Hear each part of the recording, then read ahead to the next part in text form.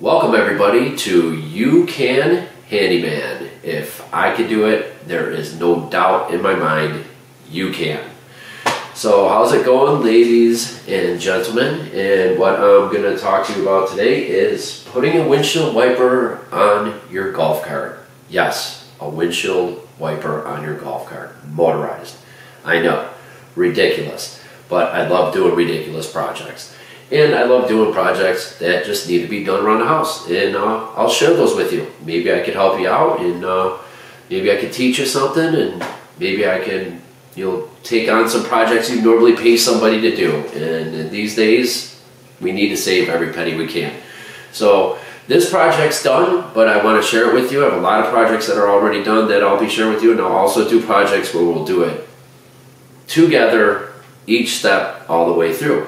So let me show you how I did this, and maybe you'll take on this project yourself. So my wife and I moved to a new community here in Texas. Actually moved to Texas, and we moved to this community. It's really nice, and we saw a bunch of people driving around on golf carts, and we said, wow, that looks like fun.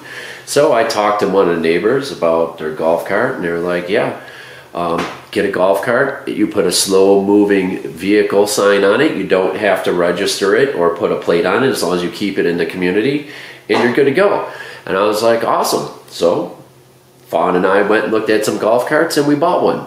And when we left the place, we bought a used one. We were driving, and I looked at her and said, did we actually just buy a golf cart? Never thought I'd own one, but I'm glad we did. We like it. It's great to take to the pool, great to take to the little lake they have here, and we have an older dog that can't walk very far these days, and he loves it. So yeah, we've been having a good time with it. So what do I decide to do? Why not make it street legal? I find out you can put a plate on it, and you can drive around on the streets that are 35 miles an hour and under, so that's what I've been doing. I've been working on making it street legal, and one of the projects was the windshield wiper. Now, I've seen golf carts with the windshield wiper, and it's usually just a little hand thing, and you just go back and forth, and I'm like, that's boring. Let's try to do something cooler. So let me show you it while I explain to you how I did this, and yeah, we'll go from there. Right on, let's check it out. So here's the golf cart. Now, the golf cart, it says it's an RXV, which I think that means it has lithium batteries and all that. It does not. The guy that I bought it from used, he rebuilds them, probably buys them at, from, golf, old golf carts, and redoes them up, and he put a new body on this, and suspension and rims and all that. And when I got it, all it was the golf cart and the seats. And that was about it. All the other stuff that you may see on here, it did have the top, but like these armrests and speedometer and the blue lights and the radio, all that stuff I installed. So the windshield wiper. Now here it is. It is motorized. What happened at my at the shop? I do PDR, paintless dent repair, on hell damaged cars. And I had a car come in where the back was I believe a 16 or 17 Ford Explorer, and the back glass was smashed out. And the insurance approved it for a used piece of glass, so I call LKQ and Keystone, LKQ Keystone. I order a back glass. What they do, they send me the whole entire gate. The gate was crashed in, but the glass was good. So I figured, let me strip down this gate and get all the panels off of it. That way it'll save me a little bit of money when I have my glass guy come out and transfer it from the used gate into the vehicle that needed it. And I stripped that motor off of it. And that is a back windshield wiper motor to a Ford Explorer, I believe 16. So you can go to your local pick and pull, or you could call LKQ Keystone and see if they have one used. You should be able to get one at a pick and pull really cheap. It doesn't have to be off a Ford Explorer, but I'll tell you, I got lucky, and this one worked really, really well.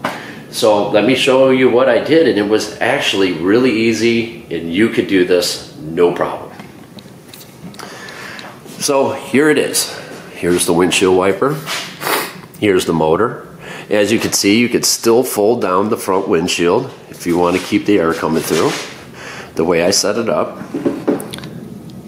So all I did is I drilled the main center hole, and then I drilled the 2 mounting holes where the mounting was. I did paint the motor black. It was like gray and all these different colors, and I thought it'd help hide it a little bit and make it look a little bit more presentable, which I believe it did. So I took the windshield off, which is plastic, drilled the 2 mounting holes, and then drilled the center hole where the windshield wiper comes out. And that was it, and it was mounted. And I was like, okay, now we have to run the wires. So when I took it out of the vehicle, and if that's what you can do, go to a pick and pull, make sure you cut off a section of the plug, keep the plug that plugs into here, and keep a little bit of the wire. And that's right here. And I just tuck it up behind when I'm not using it. It is 3 wire, but you're only going to use 2. And I ran it into a hole into the metal here. It comes down this pole. I ran it. I did have to remove a bolt back behind here to get around it. I removed this bolt too, so I could get the wires fed down. It goes down underneath and then up underneath here. Let me get my little hood prop, which is, this is just for fishing lines down a wall that I got from Harbor Freight, a kit, and I just keep that in there just to keep this propped up when I have to fill the batteries with distilled water. And I forgot to put a couple back on, so I can't forget to do that, because I just filled up the distilled water in the batteries the other day, and I'll have a video on that along with how I wired this thing up. So I'm just giving you a real quick video. Wires come in, and they go down into this box, which I installed, which has some toggle switches, and also through the fuse box. So I have everything wired to a fuse, then into the switch, and you have to get a transformer too, because you're running 48 volt, not 12. So you're going to have to watch my other video if you don't already have this wired into your golf cart on how to do this before you could do the windshield wiper. So I will get on that and get that video out for you. So that's where it comes in. Let's leave that like that for a second. And then I have this switch box that I wired in. And again, I'm going to have to do a video for you guys to show you how I did that. And then right here, you can see this one is for the speedometer, which is right up here. And then the one next to it is for the windshield wiper. And then this one's empty. I haven't done anything with this yet. So let's go ahead and get this put back up and get it plugged in. And then we'll turn it on and I'll show you how it works. And I'll tell you, I was very surprised on how well it works. I have got caught in the rain, and I do have canvas for the cart, so we can enjoy it when it's not the best weather. I got a full canvas, and I'll do a video on that also. So all you do is just fold this up,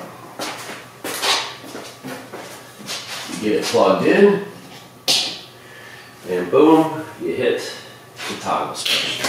And it works perfect for me and Fawn sitting in the front, and it goes back and forth just right. It does catch these little bolts here, but it doesn't. The wiper hits them a little bit, but it doesn't hurt anything. And it actually works wonderfully. It's really you might look at this and go, there's no way I could pull that off. There's no way I could put that in. I am telling you, if I could do it, you could do it. When you shut it off, it does not go back to the top. You have to, shut it off when it's at top. If you just shut it off, it's just going to stop. But boom, there you go.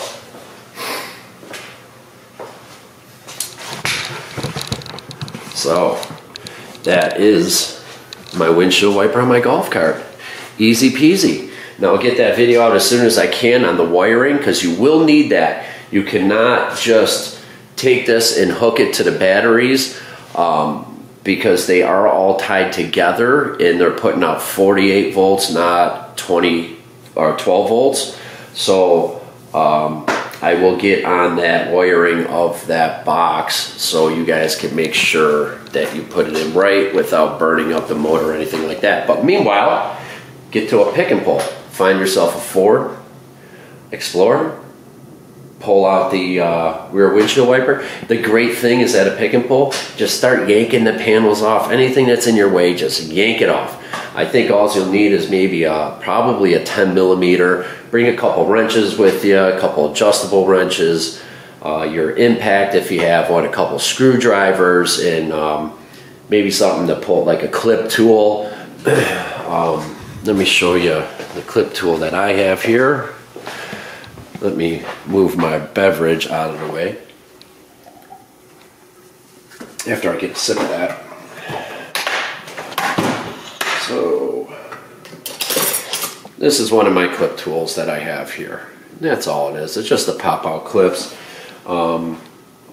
Yeah, 10 mil adjustable wrench, you know, a couple of screwdrivers and whatnot, and yeah, you'll be able to knock this project out no problem. But that's it, guys. Windshield wiper on my golf cart. Came out really cool. All right, I'll see you. Thanks for viewing. I appreciate it, and hopefully this video has been helpful. And if you go ahead and you give it a shot, I would love to see it. Maybe you could leave me some pictures. That'd be great. Thanks, guys. See you on the next one.